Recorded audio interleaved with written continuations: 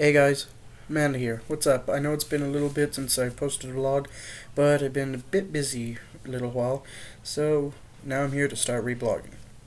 I want to get to a few things before I get to a couple of my main things. First, this past Saturday, well actually this past week, I had joined the church choir. Now it isn't a really big choir, it's just me and one other guy playing on a guitar, but I thought I might as well get into something now that I'm back here in Roswell. So what I decided to do was, of course, the choir. I can't do altar serving anymore because I'm not exactly a kid anymore, but I did do that for 11 years. So, played yesterday at the 5:30 Mass at St. John's and had a really good time. And people had a standing ovation for me at the end of one of our songs. So I'm a bit happy, and I will continue to do that on a weekly basis. I meet the guy on Tuesdays and Fridays to rehearse with him all the pieces that we're doing. So I guess Tuesday we'll see what it is. Also tomorrow is Monday, obviously. I will be initiated into the Knights of Columbus. Now, for those of you who aren't Catholics and you don't know what the Knights of Columbus are, it's an organization highly dedicated to the church and the formation of the church. It is dedicated to helping our local parish, and it's not just here in Roswell, it's worldwide. It's a worldwide thing. And it is so prestigious, it's such a prestigious organization that certain people in the organizations, certain places like in Rome, they actually sometimes are like the secret service for even the Pope. So it's a really big thing, and hopefully I get initiated. It will heighten my experience. So, wish me luck on that. Also, I'm trying to get this video recorded, but I come a little late when it happens. We live right behind the hospital, the new one, here on 19th Street. And with that, we have a helicopter that seems to always land there all the time. Well, I want to get a video of it landing, just a random thing to do, but every time I hear it, I'm either too late, it's already landing, or it's already landed. So I haven't been able to get that video. So I've been on the call at any moment just to try to go get that video. So when I do, I'll post it on one of my blogs. Hopefully the next one will have it. Right now I am watching the game of Ravens. Oh no, I'm sorry, the Falcons and the... Shoot, I can't believe I forgot the team. The Falcons and... Oh yeah, the 49ers. Right now it's 24-21, so I guess we'll see who wins. I'm kind of rooting for the 49ers for reasons that most people already know. I kind of want to see my friend and his dad's dream Super Bowl, which is 49ers versus Pats. So I'm hoping the Pats win later today.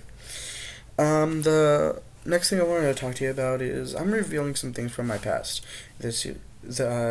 starting today.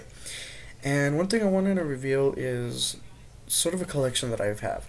Now, most people collect, like action figures, figurines, phones, stuff like that. I'm a bit different. I collect gloves, and many different kinds of gloves. One pair of gloves that I haven't been able to find just yet, I think it's somewhere around here. I have a pair of black gloves. Now, I didn't buy them. They were given to me by the Eastern New Mexico University Band. They're my band gloves, and I love to wear them, because honestly, sometimes they make me look Phantom of the Opera-ish, and everybody knows that's been my big thing for a couple years now. The next gloves that I have are my biker gloves. Now, I know what you're asking, why would you want biker gloves? Well, usually I like gloves because they help me when I'm driving, but I don't know. Just something about gloves I like. And for all you perverts out there, don't even think about it. But this is one of my gloves. This is on the right hand. I'm a right-hander, so that's what the biker glove looks like.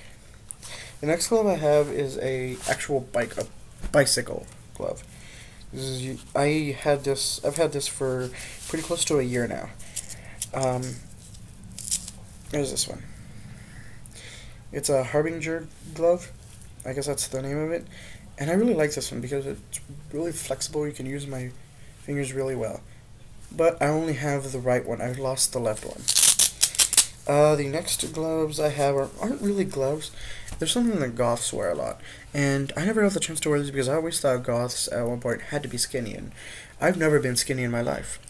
Well, I decided to buy a couple at one point, and what they are arm socks. And I do have both of them there. So let me just get them on and I'll show you. They're red and black arm socks.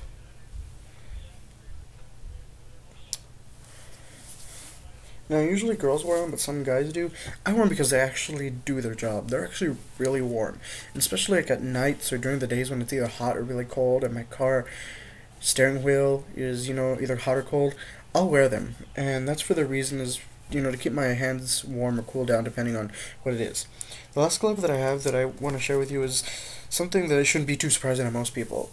It's sort of a half a glove, but it's this.